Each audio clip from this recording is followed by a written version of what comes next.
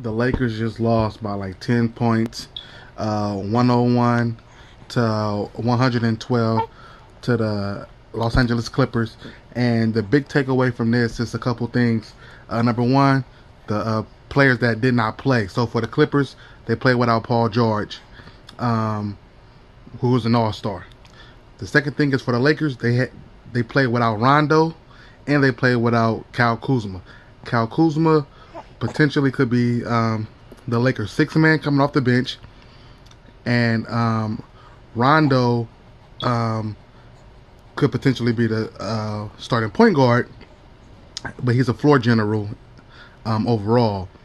And so a lot of turnovers by the Lakers. I think they had like 15 turnovers.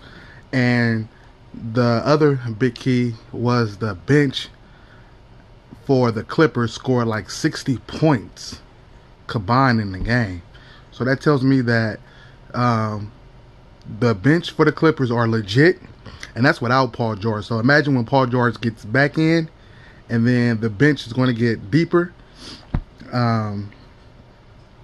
And so game one, my Lakers lost, disappointing.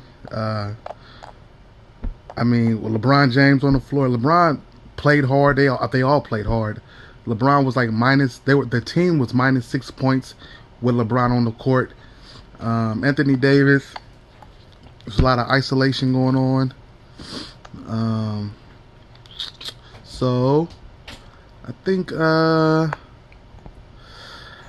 Lakers overall going to be all right, but need to work on keeping the ball, securing the ball. Don't turn over the ball. That's going to be when Rondo gets back. He's going to take care of that and play better on defense. So hopefully when those things happen, they'll be back on and popping.